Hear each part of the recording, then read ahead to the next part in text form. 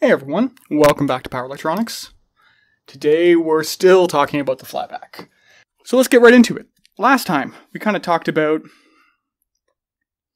we ended the lecture mentioning that weird stuff happens if you start including leakage inductance, right? You know, we found the DC solution for the converter operating in CCM and DCM, and we found that the flyback looks a lot like a buck boost, right? In fact, it's derived from a buck boost.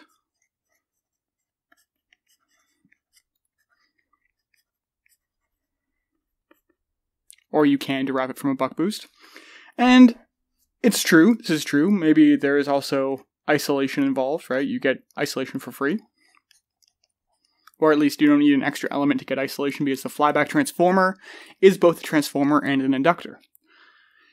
However, it's a little bit more than that, right? There's a little bit more going on. And one thing to consider is the switch stress, or the voltage and currents. Right now we're just going to look at voltage that the switches are exposed to.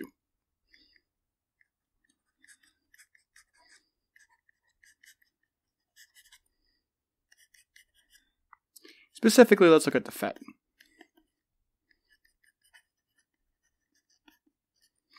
So, we have the flyback.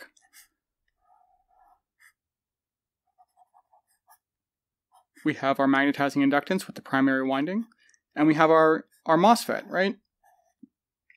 And here I'm actually going to include both the body diode, which is always there for power FETs, and the output capacitance, which we might call, let's call it COSS, because that's how it's labeled in the datasheet. And source, drain, all that fun stuff. And this is connected to the secondary side, where we have a diode and the output. Right, and this diode, as you remember, turning it on and off, it's an electronic device, meaning we use electrons to control the state of the device itself. And the way you do that is basically by charging or injecting charge or removing charge from the junction, right? And another way of thinking about that is thinking about the capacitance of the diode.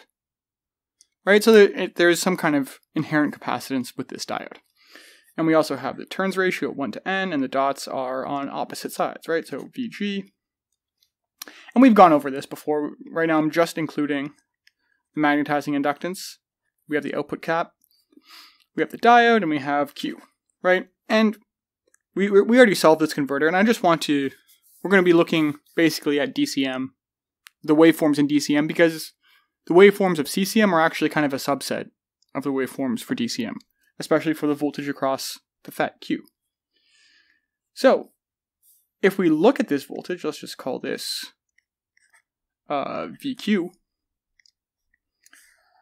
If we look at this voltage over the switching cycle, we'll see 3 distinct subintervals, right?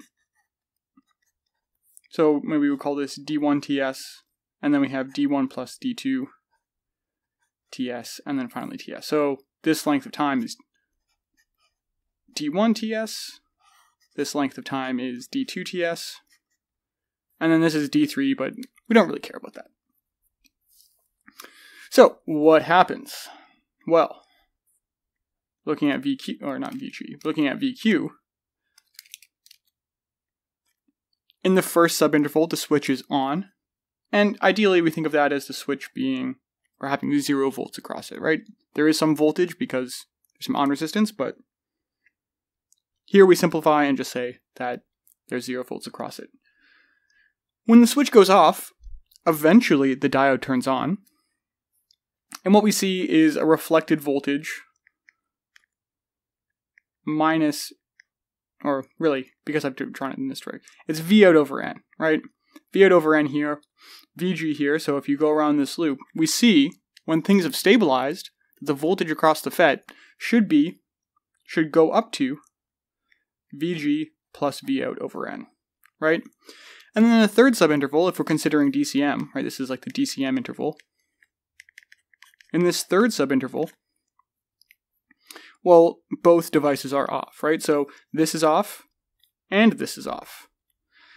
no current flows through this, so we can assume that the voltage across the magnetizing inductance is 0, let's say, or at least the average voltage across the magnetizing inductance is 0 because it's not increasing or decreasing, meaning the voltage across the FET should simply be VG, right? Because the average voltage across this is 0. The only other element is a switch, so we have VG. So the kind of first order DC solution looks something like this. VG plus V out over N down to VG, and then the cycle continues. Again, this is DCM. And this is just we can call this, say, the DC solution to the FET voltage. However, this isn't all that is going on, and basically, if you include leakage inductance, this looks completely different. And to understand what's going on, we're going to include leakage, and then we're going to actually kind of divide this out to see exactly how transitions happen in this converter, right? What happens when you turn off the FET? So, what I want to do is to show kind of the trade-off and maybe some solutions you need to solve it with this is to analyze the flyback with leakage inductance.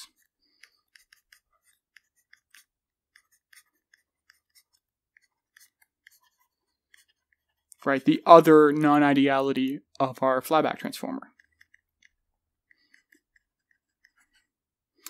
All right, so what does this look like? Well, the flyback converter looks as follows. Now we include a leakage inductance, which I draw here. We have the magnetizing inductance, the primary winding, right? Again, this is just a model, right? The whole flyback transformer is really just a two-winding device. All the magnetizing inductance and leakage inductance are representations of non-idealities. This is connected to a MOSFET, which has some output capacitance, and this is important. This is COSS. And then we connect to the secondary side, right, through the transformer. So we have, again, the diode. And again, this diode has some capacitance, intrinsic capacitance, because that's how we change the state of the diode.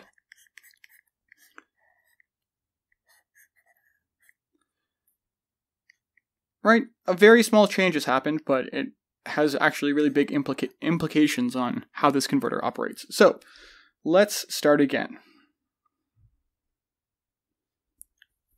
So first, in the first time interval, which we can say is 0 to D1TS. Again, I'm going to consider DCM because the waveforms for DCM include the waveform for the voltage across the FET in CCM, but there's some extra stuff happens which is also interesting. So in the first subinterval, the converter looks pretty similar, right, to how we expect it to look, right? This is on. Or I should actually label some stuff, right? This is L leakage. This is LM. This is Q. This is D. COSS. I'll call this CD. This is CO. We have the output voltage over here. The normal stuff, right? All right. So in the first subinterval, right, which is same as before. Again, the magnetizing, the leakage is included, primary winding, and this FET is on. And you can include some resistance here. I won't for now. Maybe I'll just include a little dotted resistance. It exists, but we're not actually going to consider it for this particular case. And then the diode is off, right? It's open. And we can also imagine that there is a cap here, right?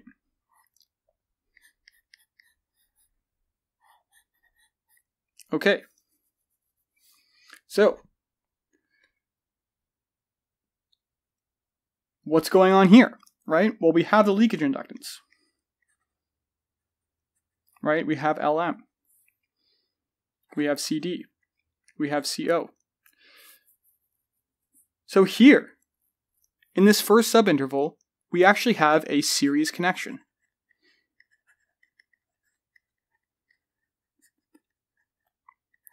Of the leakage inductance and the magnetizing inductance.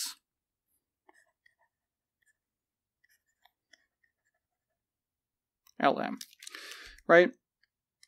This means that they share the same current.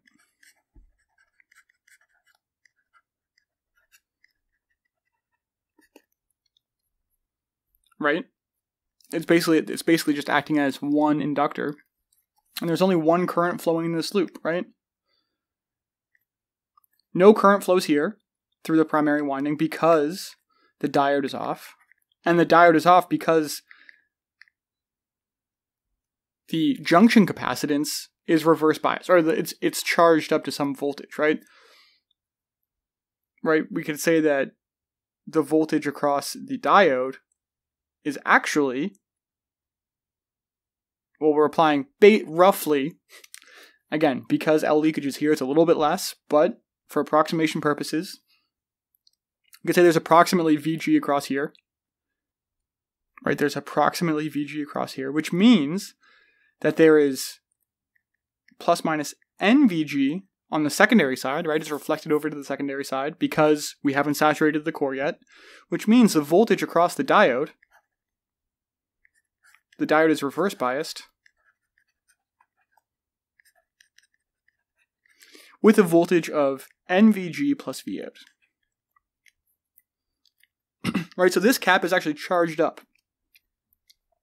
So what happens when we turn off the switch? So let's indicate the next subinterval.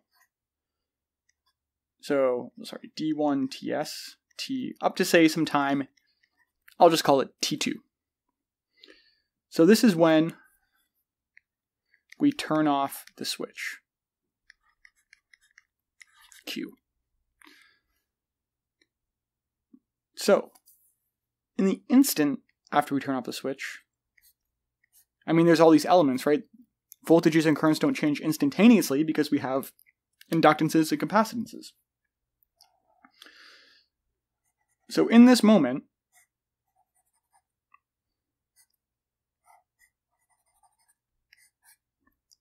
we've turned off the switch, right? So we could say it's off, but there is still a body diode.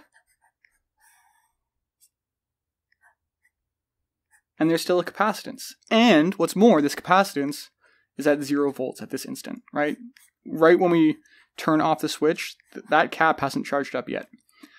What's more, the diode hasn't turned on yet, right? Because this capacitance still has the voltage it did before, right? We still have some cap, some junction capacitance, which we have to inject some charge into to turn on the diode, right? So this CD, this CD is still at NVG plus Vout.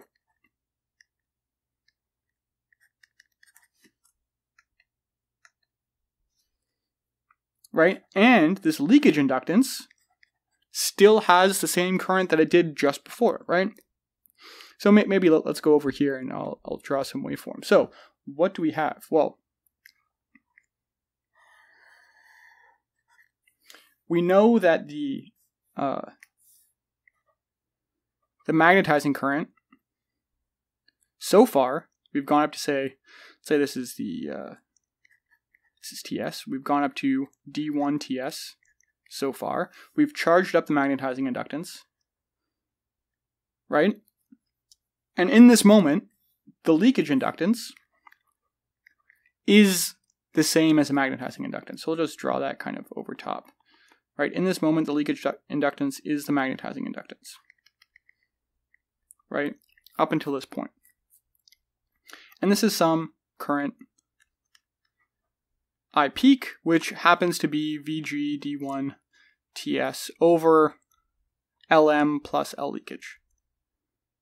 Right? That's the peak current. That's the current we're at this moment. Now we're looking at the interval, a very short interval between D1 TS and this time T1. Maybe what we also want to look at is the voltage across the FET.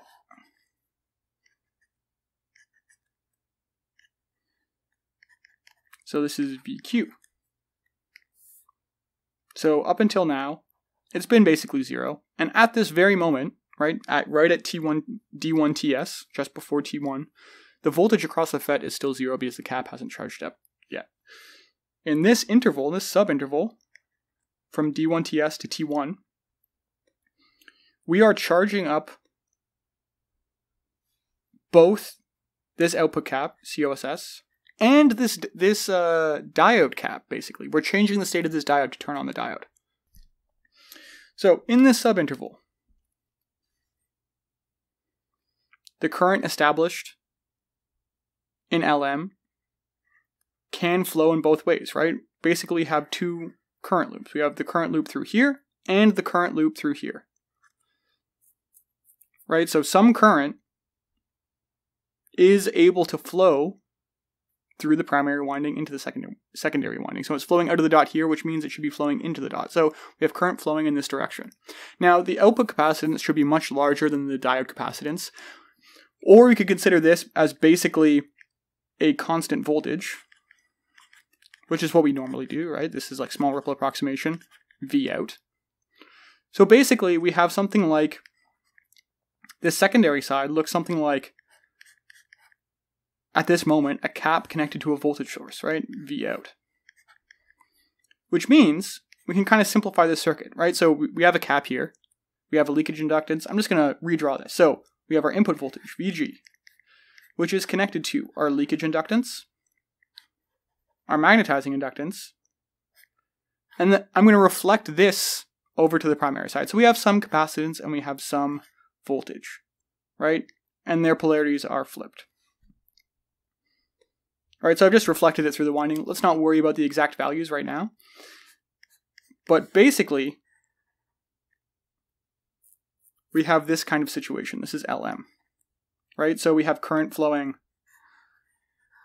through this loop and current flowing through this loop. Now remember, initially, this voltage was at NVG plus V out. When we reflect that voltage over, we get VG plus V out over N, right, across this. And the direction should be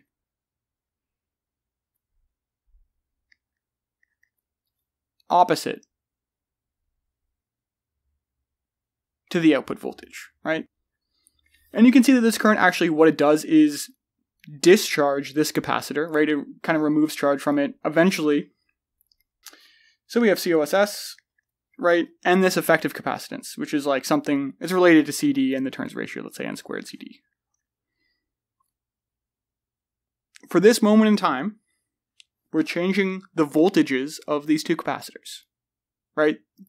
Both switches are kind of off in a sense. The diode hasn't turned off yet, or turned on yet, and the MOSFET is still kind of turning. It's still kind of turning off. Its current is still kind of flowing through it to charge up that capacitance. So, I mean, we can kind of consider for this very short interval, this inductance acts like a current source, right? It's just these capacitances are so small relative to this inductance that there's more than enough energy to change the state of these caps. So let's just write that out. LM stores enough energy to change the voltages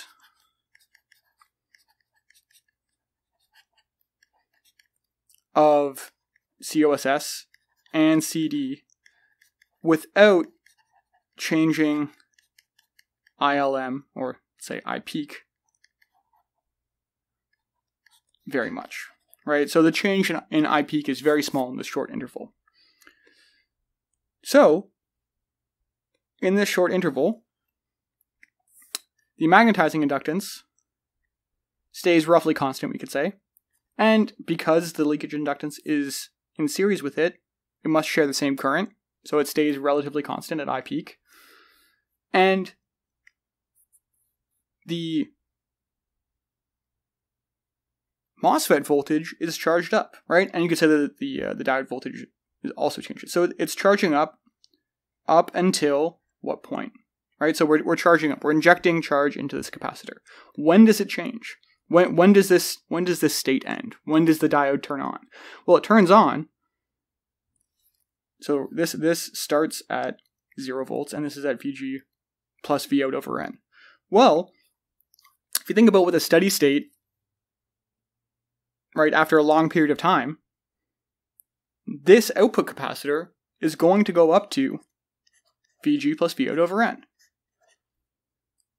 And as a result, this voltage is going to go towards 0. So we're kind of like changing the voltages in opposite directions of these two capacitors. So this is going towards VG plus V out over N.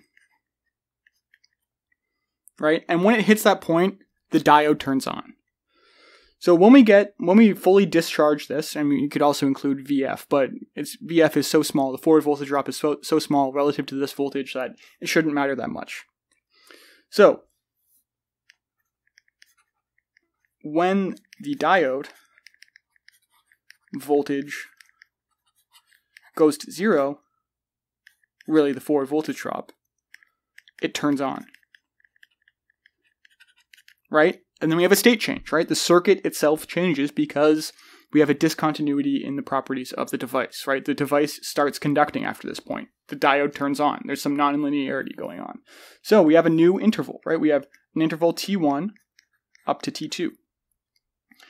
So what is going on in this interval? Well, some interesting stuff. So now, we still have the leakage inductance, but now our magnetizing inductance is kind of connected to the secondary side, right? This is kind of how we described it before. We've fully turned on this diode, so the diode is conducting.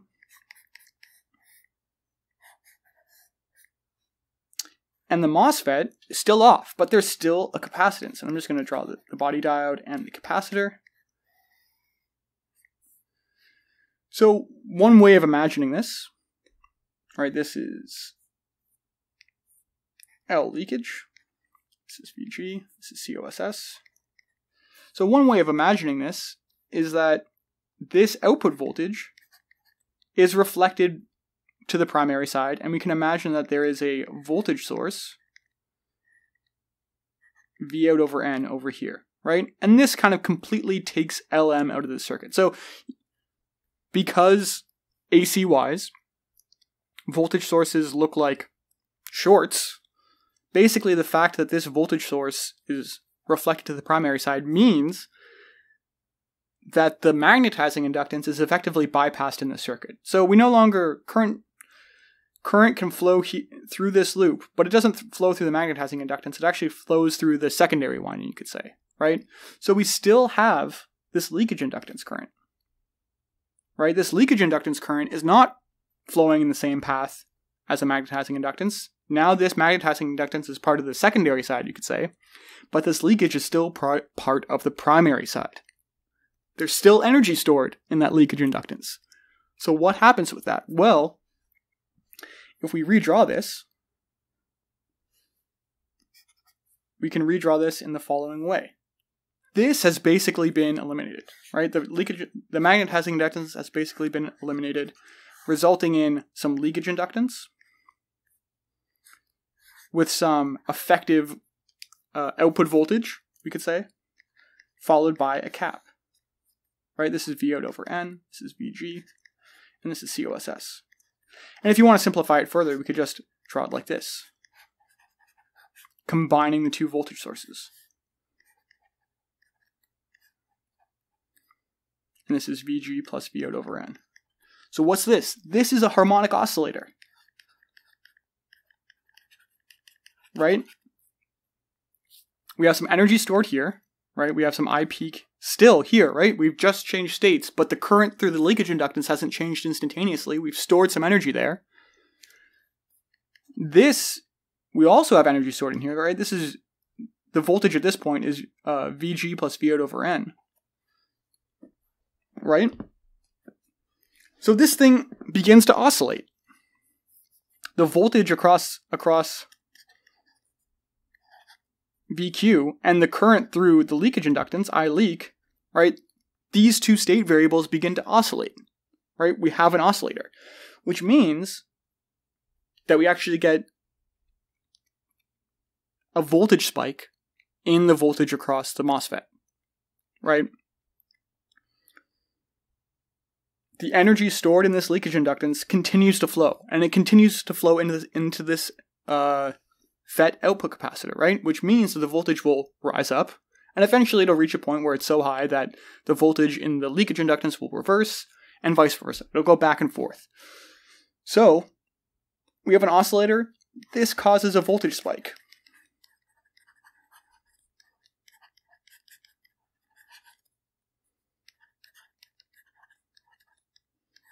On the FET, right? How big? How big is this spike? Well, you can do differential equations and stuff to figure it out, but the easy way for me to think about it anyways is to think about, well, we know that the voltage at this point has reached Vg plus V out over N, but this current is still flowing in this direction, meaning we're going to charge up the output capacitor, or the COSS. The extra voltage that we see across that COSS is related to the energy stored in this inductor. Assuming that all this energy gets dumped into the capacitor before there's a reversal in current, maybe it's not the best assumption, but if it's completely undamped, then maybe that is the case. Then we can say that the energy stored in the leakage, which is equal to half L leakage I peak squared,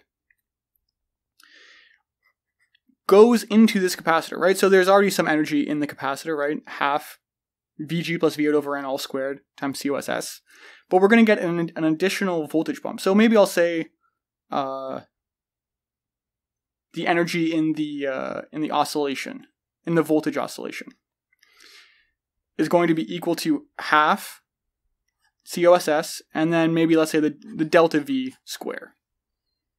The extra change in voltage. Again, this is just kind of a hand-wavy kind of thing, but we can figure out the extra voltage, the peak voltage that we see on top of this.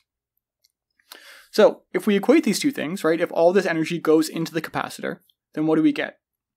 Well, the halves will cancel out.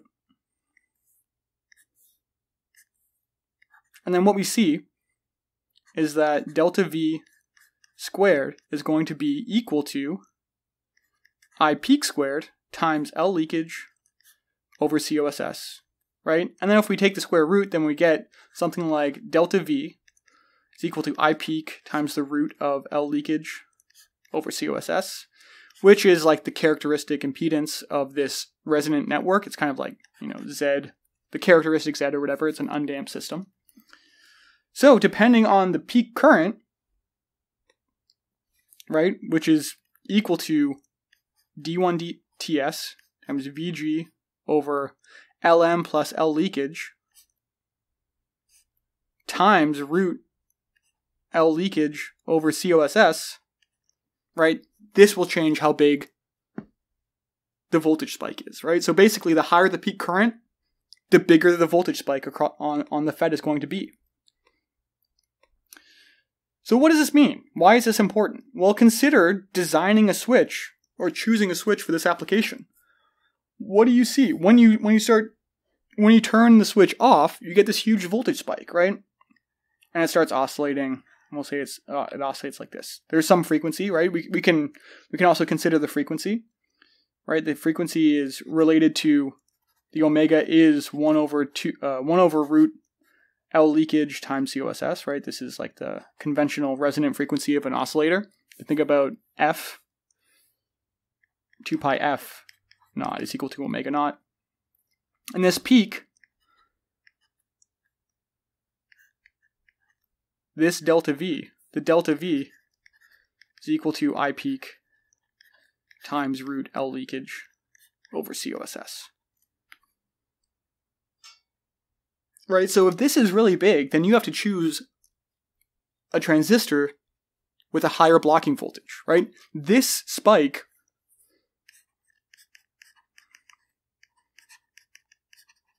can and will destroy a FET.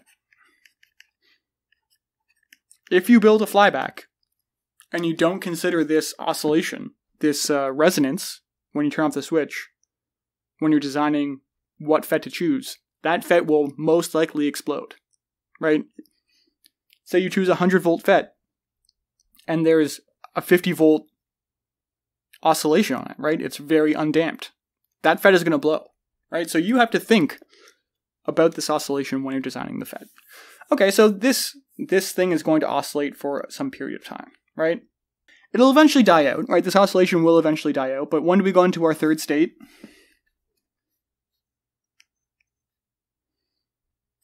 Well, we go into the third state when DCM occurs, right? When the magnetizing inductance current goes to 0.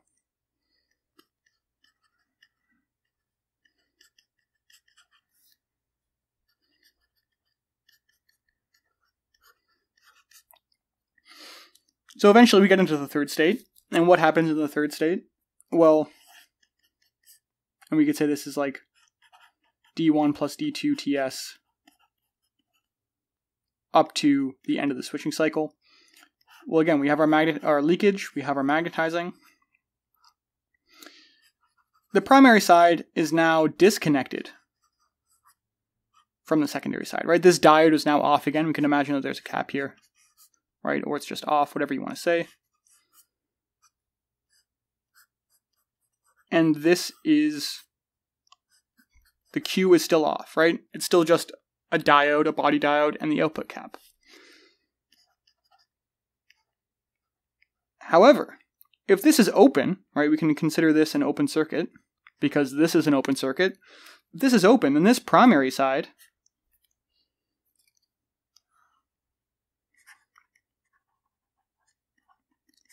still looks like an oscillator. Except now we've included the leakage inductance in that oscillator. So now we have a new oscillator with the leakage, the magnetizing, and the output cap, right? COSS, or the output of the MOSFET, LM, Leak, and VG. Again, this is an oscillator, right? Except now we have a new inductance, which means we're going to oscillate again, but at a much lower frequency. So let's say omega naught prime is going to be equal to 1 over root L leak plus LM COSS, right? And there's going to be some energy stored, right? There's some energy stored in this COSS, so that's going to oscillate, right? The energy stored in here is going to oscillate, and you could figure out the peak. It's not that big an issue because it's always going to be less than the peak associated with when you turn the switch off, right? So we have this new circuit with a new oscillation frequency.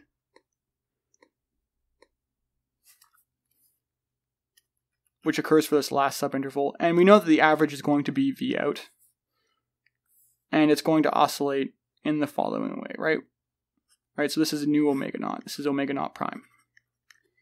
Right, so the voltage across the FET is actually totally different than the buck boost, right? It has all this crazy stuff because we have this leakage inductance, and we have all this crazy state changing stuff. So let's just redraw this in a nicer way to see everything that's going on. So we have a multi-state system, right? It's not just turning the switch off and everything changes instantly. Things take time to change, and as a result, it gets complicated. So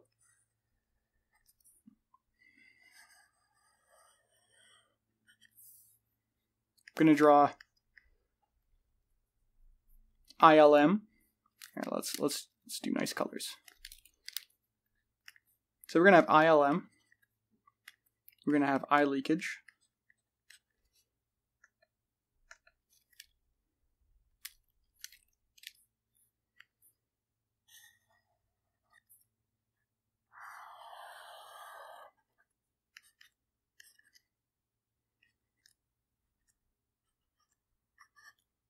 This is the end of the switching cycle. We have 0 up to D1TS. And we have some small subintervals, which I'll make larger to exaggerate the point. And we have our third subinterval. So I'll just call this D1 plus D2, TS. And over here, this is like T1. And we're going to draw VQ.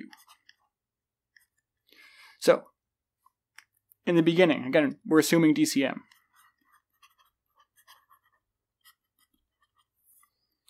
So, ILM is charged up to some peak current.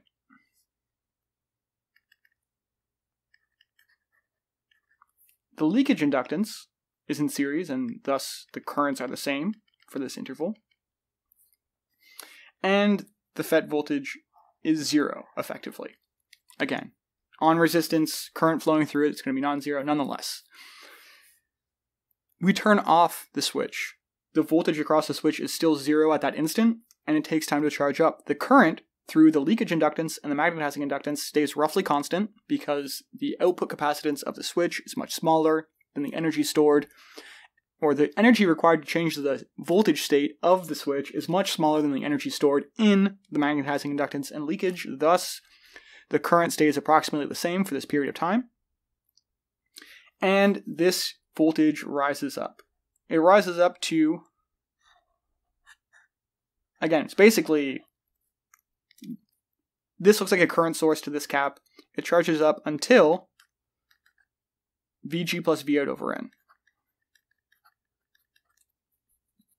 At that point, the diode on the secondary side turns on, changing the state of the circuit, right? It removes the magnetizing inductance from the primary side, it basically brings it over to the secondary side, but the leakage inductance is still in a circuit with this output capacitance of the switch, right? So the leakage inductance is somewhere here. At this point, the leakage inductance and the output capacitance start oscillating. And the energy stored in the leakage inductance is transferred to the output cap and vice versa. So we've seen that the voltage across the output cap of the switch starts oscillating, right, with a frequency omega naught. We'll call it omega naught. Simultaneously, the current in the leakage inductance also starts oscillating, right? Starts oscillating, going like crazy, while the magnetizing inductance is discharging and eventually reaching zero.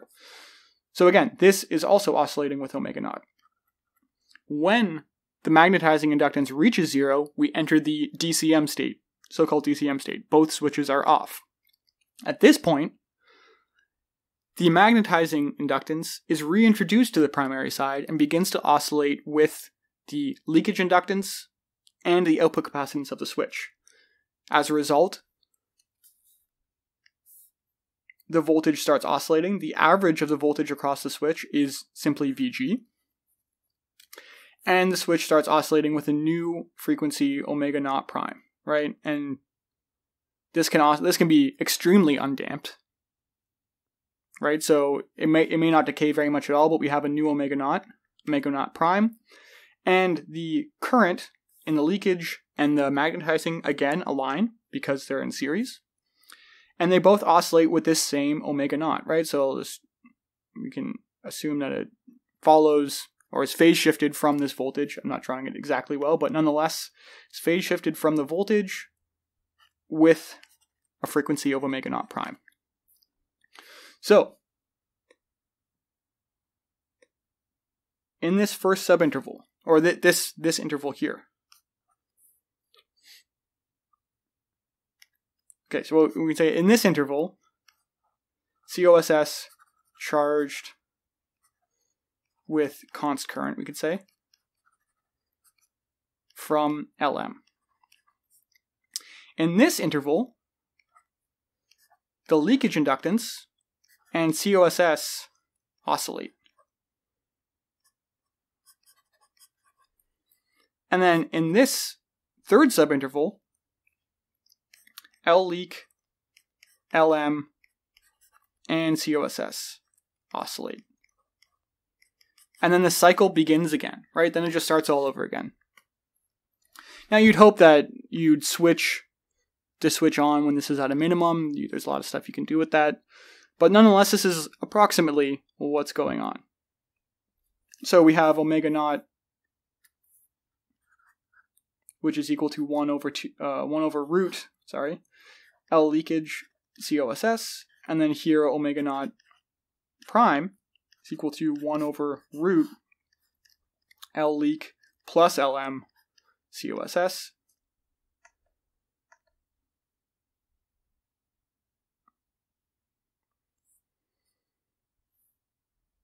And this peak is something you should know. So this delta V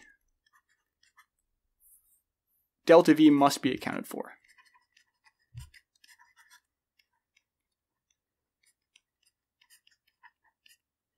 Otherwise, stuff explodes.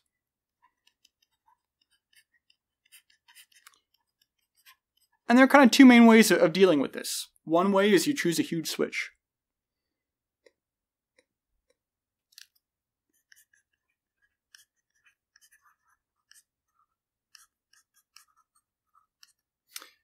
Question mark. 1. Use a big switch. Right, that's one solution. You can just use a switch that is rated for a very high voltage. Unfortunately, that results in basically slower switch, right? More switching loss, you could say. And maybe higher on resistance. Maybe.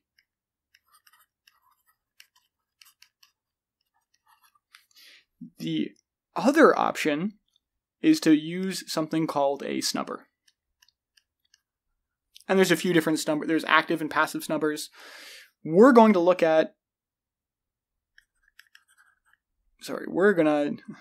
design an RCD snubber next lecture.